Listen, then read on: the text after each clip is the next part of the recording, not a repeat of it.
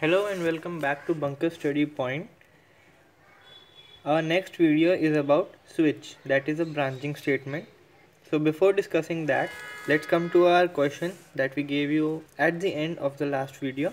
The question was, write a program to input marks from user and print the grade obtained by him according to a table given below as a reference. So using the if-else statement in a nested format, we get the following program.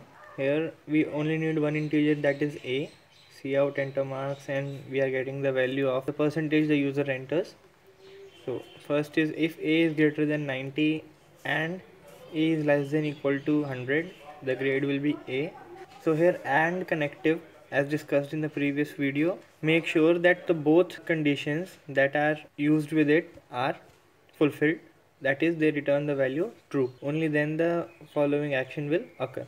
And in the else part of this if, we get another if else block in which we compare a in the range of 80 and 90. So the tree goes on, and at the last we have if a is greater than 50 and a is less than equal to 60, then the E grade, else there is nothing left to compare, that is directly F grade.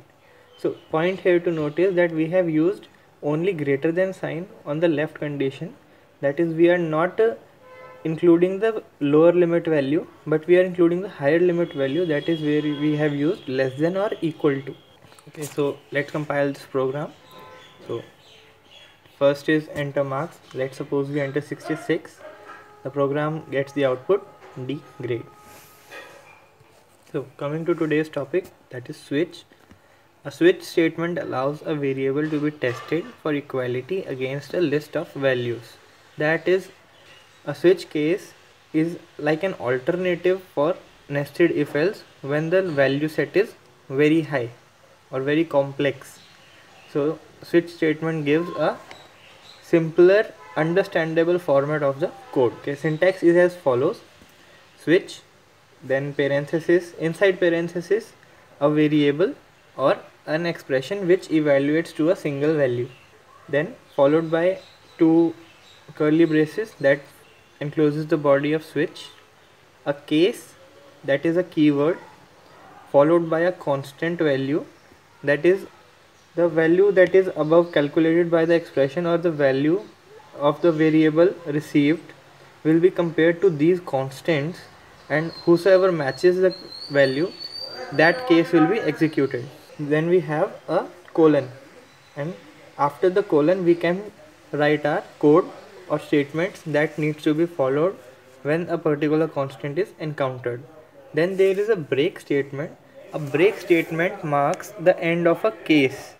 If there is no break statement present, the control will simply fall into the next case, that is it will sequentially execute all the statements until it gets a break statement, and it will then come out of the switch clause. At the last we have a default. Default is also a keyword.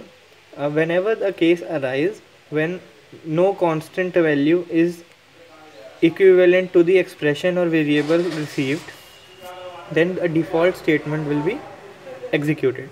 Rules of using a switch statement are as follows: the expression used in a switch statement must have an integral or character or enumerated type, that is it should not be a float or double. It can be only a single value character or a single integer, either by solving an expression or directly using the variable. Second, you can have any number of case statements within a switch.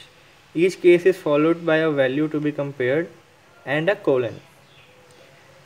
Third rule is, when the variable being switched on is equal to a case, the statements following the case will execute until a break statement is reached. When a break statement is reached, the switch terminates and the flow of control jumps out of the switch to the next line following the switch statement. Okay, not every case needs to contain a break. There may be some cases where we have constraints about if a value is encountered, a following set is executed, and at another value a subset of the previous function is to be done. So there we can skip the use of break to make our code compact. A switch statement can have an optional default case which must appear at the end of the switch. The default case can be used for performing tasks when none of the cases is true.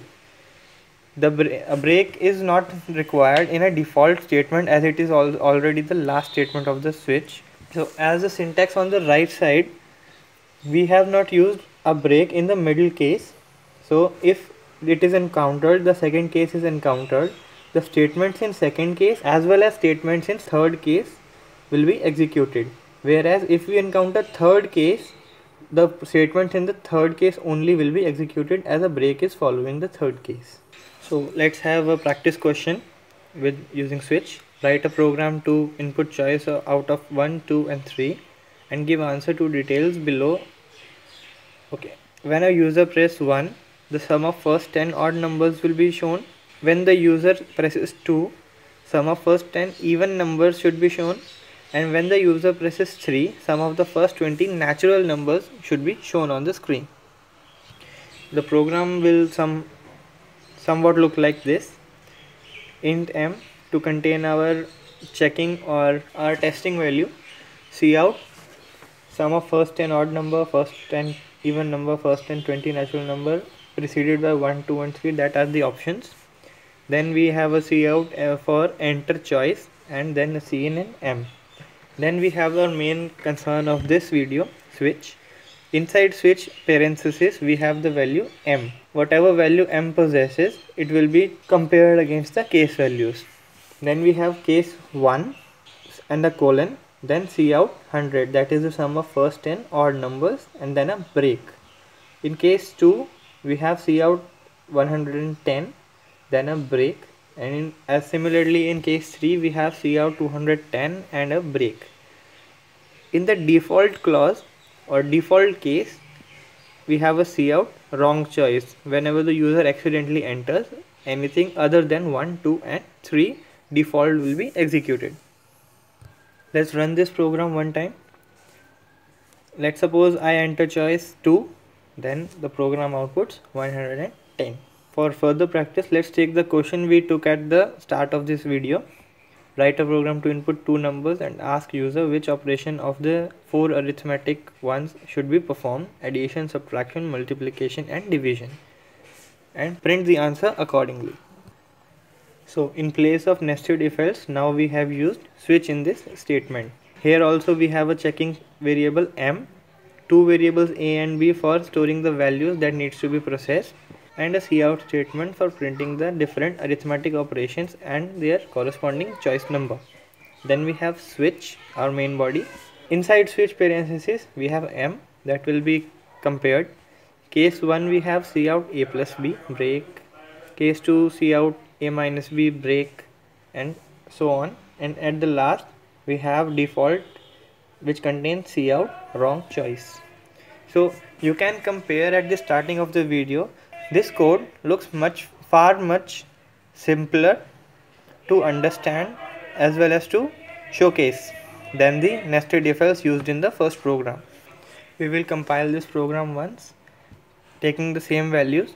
For a we take 50, for b we take 25, then choice is 4th, that is for division, and we have the answer as 2. Coming to the challenge question of this video, write a program to input number in the range of 1 to 9 and print in alphabet, like if the user enters 1, print ONE1, and if the user enters 2, print TWO2, and so on till 9. See you in the next video. If you like our video, hit the like button and subscribe to our channel for more future updates.